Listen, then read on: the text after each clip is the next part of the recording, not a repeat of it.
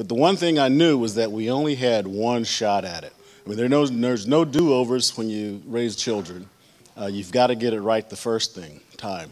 So one of the things I thought I wanted to do was to show Sydney some of the things she should expect from relationships that she was going to be engaged with.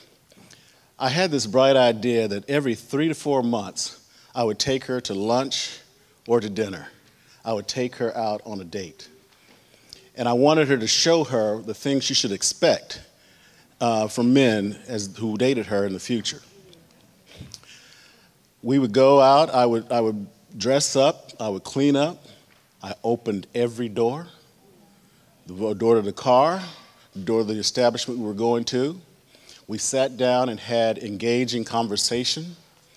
And I talked to her about even dating, the things that I knew that were coming up in her life.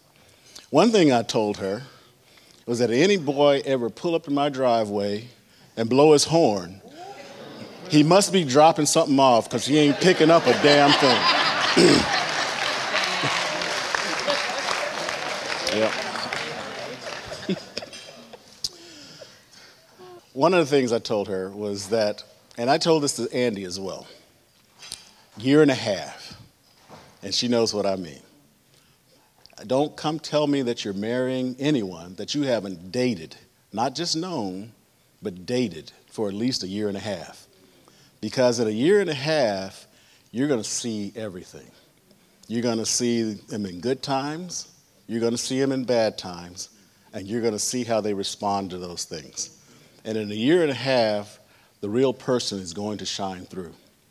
And after that 1.5 years, if you still want to marry that person, it must be a good match.